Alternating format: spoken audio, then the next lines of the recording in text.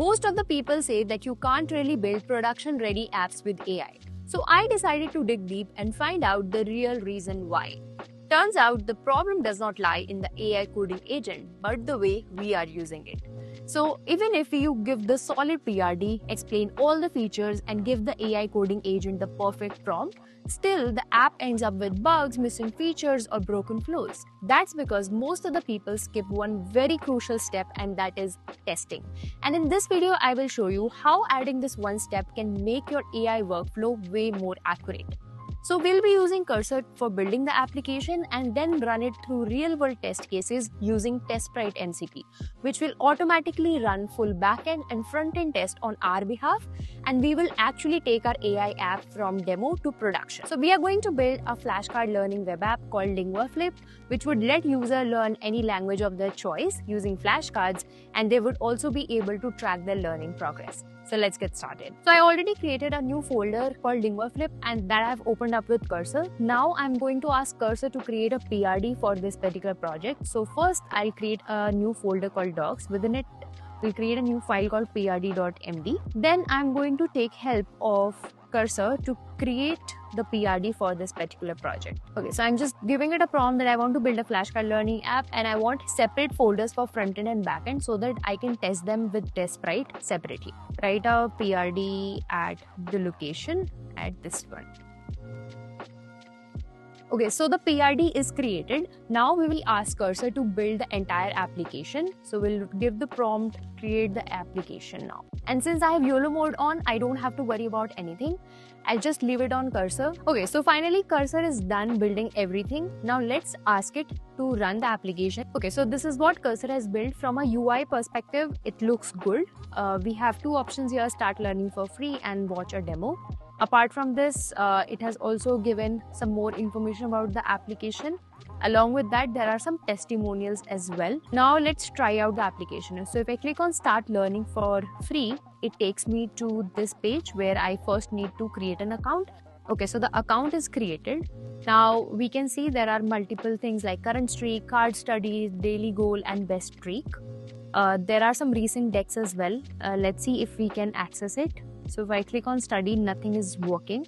So I think this part is broken. Along with that, if I click on say view progress, it is taking me to a progress link, but the link is not really functional. So Cursor has built the application, but most of it is broken. Some of it is not functional and some of the features it has not built properly. And if we sit through and start testing out the application, telling it everything that this is not working, view progress is not working, it will take a lot of time and still we will miss some minor details. So that's why building is only half of the work and rest of it is testing. And that's where TestSprite comes in. So TestSprite is the easiest AI agent for software testing. It first reads the project PRD, understands what the app is supposed to do. Then it spins up a cloud testing environment and runs full front-end and back-end test, checking every UI, API and edge cases. And if it finds something to be broken or missing, it gives pinpoint feedback and even suggests fixes. And we can have the option to give it directly to the AI coding agent that we are using, for example, Cursor in our case, so that it can auto-repair the code. And the best part is this is fully automated. Let me quickly show you through a diagram how it actually works. So as you can see, the user provides the PRD docs to TestSprite and then the TestSprite MCP actually starts working, wherein it first creates its standard PRD doc based on the PRD that you have provided. And then it creates the overall test plan, tests the code and then gives the test result, which we can give to the MCP client, for example, Cursor, Windsurf, Cloud Code or any other. And then we can ask the MCP client to work on the errors that TestSprite has found out.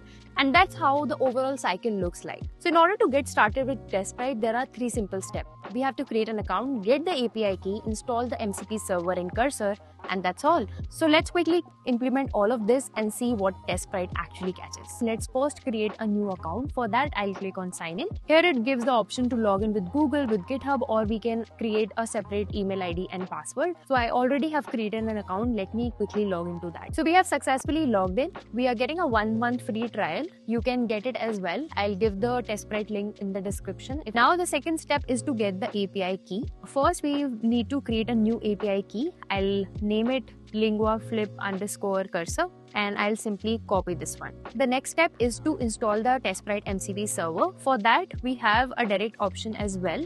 If you click on add to cursor, and it will automatically open up cursor, will ask for the API key that we have just copied. I'll provide it and click on install, and this will install the TestSprite MCP server. So now we have a new chat opened up. Here we will ask cursor to test the front end of our application using TestSprite. So can you test this project? I'll just drag and drop the front end using TestSprite. Similarly, you can ask TestSprite to test the backend as well.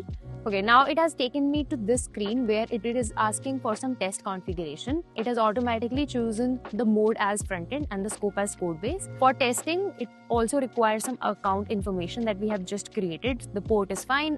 We also need to provide the product specification doc. Within the docs, I have this file, and I'll click on continue. TestSprite has started working. Okay, so it has created the code summary first. So if you go within the front-end folder, here it has created a new folder called TestSprite_test, where it has put the PRD file that we uploaded. Apart from this, it has also created a code summary file. Now, if the overall analysis looks good to us, we can ask it to proceed with testing. Now it will execute all the tests that are there. So overall, it has written 18 tests, out of which we will get to know how many have passed, how many have failed. Now, if we even go to the dashboard within the MCP test, you can see these are some of the things that it is going to test. For example, user registration with valid data, with invalid data, etc. And here the status would be updated. Okay, so the testing is complete. Out of the 18 tests that TestSprite wrote, only 3 tests passed and 15 tests failed. We can have a complete report either from the dashboard. Also, here there are 2 files that have been generated. One is this TestSprite MCP test report, and second one in a HTML format. So let's open it in a HTML format and see what are some of the issues. So the first test is about user registration with a valid data, which is failing because there was a button on the form submission page which led the user to a 404 error page. You don't even have to try it on your own. If you go within the dashboard, within this MCP test, we also have a video of what it was able to capture and where the error was actually being encountered. So if I play this video, it tried to register, and if it clicked on this privacy policy, it is taking it to a 404 page. That's why this test did not pass. And similarly, there are many others which are failing. Now, what we are going to do is we are going to give this particular report to cursor, and let's see what all it is able to improve. So here, I'll just provide this particular MD file, and I'll ask it to resolve all the errors which are leading to test failure. Now you can see cursor has write a list of to-dos of all the things it needs to do for resolving all those errors that TestSprite has found out. So cursor has worked on all of the critical issues. For example, it has created the missing pages. It has also created some additional pages like terms and forgot password. Apart from this, it has also improved the authentication system, wherein guest mode is also activated. Image reloading has been also fixed. So these are some of the things that have been fixed. Now let's quickly run the app and see if the errors that we saw earlier are fixed or not. Now if I click on get started, this button was earlier not functional. Now if I click on privacy policy, this is no longer taking me to 404 and this is working fine. Similarly, if I click on sign in and click on this continue as guest, so the guest mode is activated now. You can see the power of TestSprite, how testing our application actually gave us an overall picture of what were some of the things that were working, what are some of the things that are not working, and it also ensures that we are not missing on minor details. There is one thing that I want to highlight. Even when you vibe code also, testing is not really a one-time thing.